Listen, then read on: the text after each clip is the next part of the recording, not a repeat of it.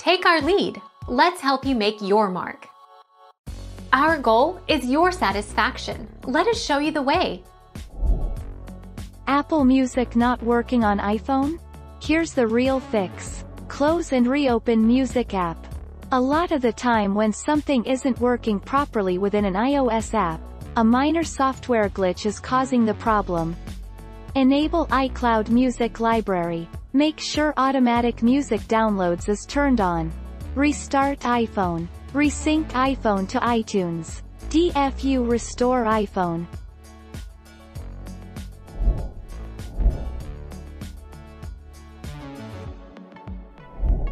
Take our lead. Let's help you make your mark.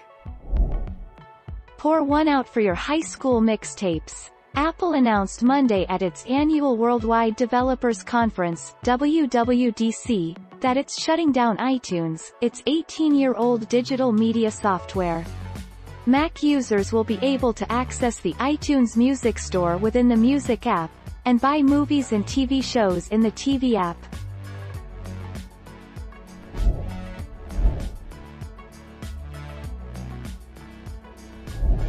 Make your mark. Take our lead.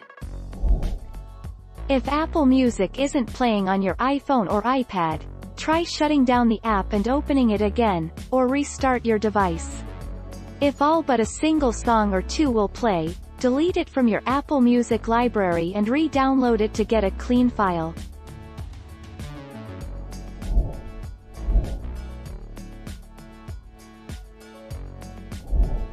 Take our lead. If you're receiving this message in error, I suggest signing out of, and then back into Apple Music. You can do so by tapping Settings greater than iTunes and App Store greater than Apple ID greater than Sign Out. Once you've signed out, restart your device and sign back in.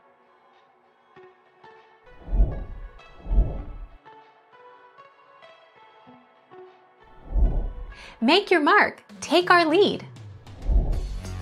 Make sure that your devices have the latest version of iOS, iPad OS, Mac OS, or iTunes for Windows.